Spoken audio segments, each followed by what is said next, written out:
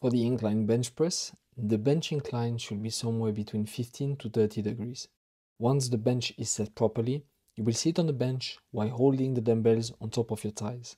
The dumbbells should be placed somewhere between your knees and the mid part of your thighs.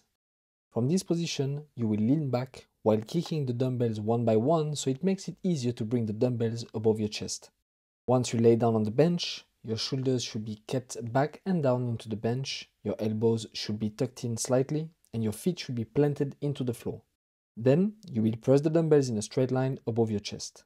From there, you will slowly lower the dumbbells all the way down as close as possible to your chest. Your hands and elbows should be stacked on top of each other throughout the entire range of motion. Once you're done, turn the dumbbells in so the palms of your hand are facing each other.